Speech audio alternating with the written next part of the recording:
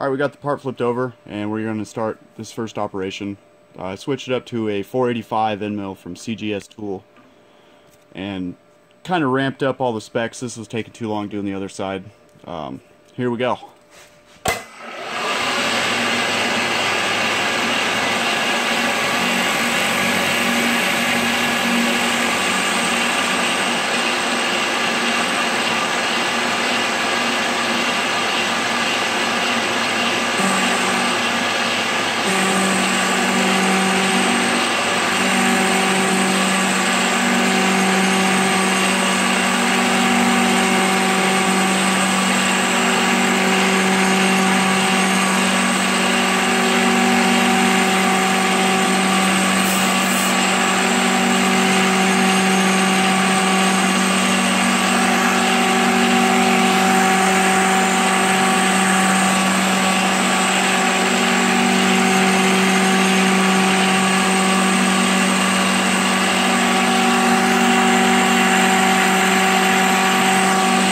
So 100 thousandths depth of cut, 40% step over, 2,500 RPM, and a 20 inches per minute feed rate.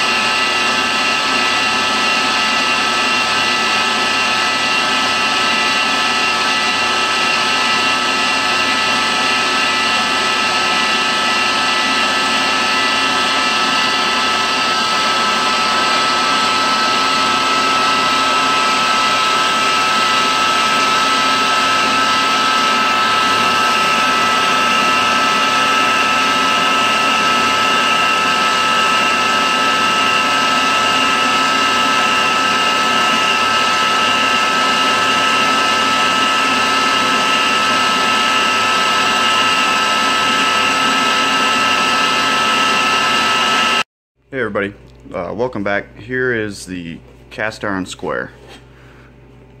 Completed machining. It turned out really well. See that inside chamfer on these edges here. I'm going to leave these outside chamfers hand filed. It's going to be hand scraped on these surfaces here, as well as the two main working surfaces.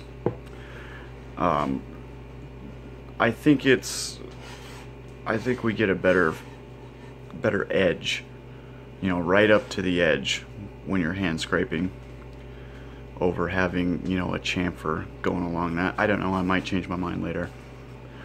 The machining turned out really well. And I actually I brought it to work with me to try the clean cycle on the oven, to do a kind of quick down and dirty heat treat, stress relieve on it. It moved significantly after all that machining was done. There's quite a bit of material removed out of there.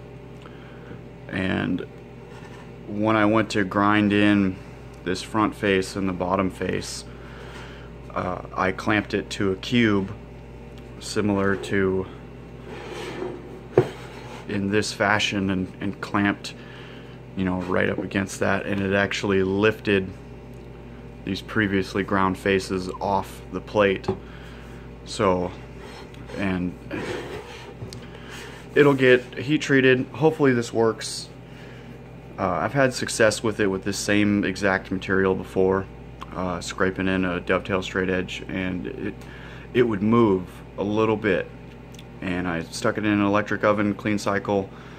It usually takes about 5 hours. The temperature supposedly can reach 932 degrees. It's enough to, you know, turn whatever's inside the oven to ash, and it seemed to work okay on the last run. Kind of a smaller part, but the cross section similar in size to this. So hopefully we have good enough results. If not, then it'll have to get sent out. Or I have another option. Maybe someone, a friend of mine has a kiln. Could try that, but it's not so much temperature controlled. It uses some kind of melting cones inside of it that once it reaches temperature, the cone melts and flips the switch off. So it might work. If this doesn't, we'll see. But the first thing we'll do here is wash the part with hot soapy water, get all the oils and anything off of it we don't want burned into the surface. I noticed on the last one that I didn't wash it like that, and there was definitely fingerprints in the surface of the metal that was kind of baked into it. So we'll see you back after the heat treat process is done. Alright guys, here is the part fresh out of the oven. Turned out well. It flash rusts easily now that it has gone through heat treat, but that's okay. It'll get final machine, which is going to include some grinding and milling of a small pocket on this back face to engrave my name or something like that in it. If you're going to run your oven as a heat treat oven, I suggest that you run a clean cycle prior to putting your parts in. I don't know if it actually makes any difference to the process, but that way you don't have the smoke or any of that stuff burning off inside with your part. Well, thanks for watching.